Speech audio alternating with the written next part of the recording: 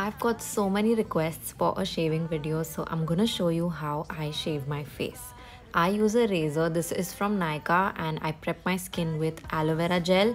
You can also use a face oil, but please prep your skin because it's very important, otherwise you might break out. While shaving your face, angles are very important. So you can see I've tilted the razor a little bit and then stretch your skin a little and start moving in the downward direction. Yuck, I don't know, I can't believe I showed you this, but ye reality hai.